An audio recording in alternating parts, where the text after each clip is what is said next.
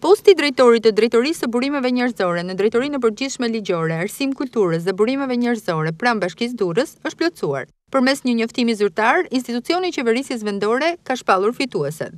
Në krye të kësaj drejtorie do të jetë Stela Shkarpa, e cila ishte e vetmja kandidate e përzgjedhur nga të gjithë të interesuarit që dorëzuan dokumentacionin pranë këtij institucioni.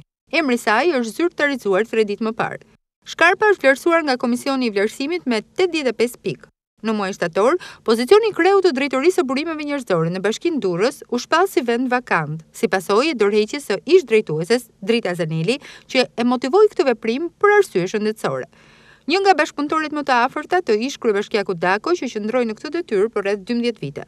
Në vendin vakant u emërua një nga punonjësit e institucionit të qeverisjes vendore, emërim që zgjati vetëm pak ditë për shkak të parregullsive të konstatuara. Më pas, Bashkia e Durrës e publikoi vakancën për këtë vend pune. Ajo që të tërheq vëmendjen është se asnjë nga punonjësit aktual të administratës së bashkisë nuk aplikoi për pozicionin e lirë me procedurën e ngritjes në detyrë. E vetmja kandidate që plotësoi kriteret referuar autoritetit vendor ishte Stela Shkarpa, e cila, pas nënkryetares Etleva Kondi, vjen sërish nga Tirana, ku punon prej disa vitesh. Është i paqartë kontributi dhënë nga drejtuesja e re e Drejtorisë së Burimeve Njerëzore pranë Bashkisë Durrës, por ajo rezulton e vetmja kandidate dhe njëherësh e vetmja fituese e këtij posti në institucionin e qeverisjes vendore të qytetit bregdetar.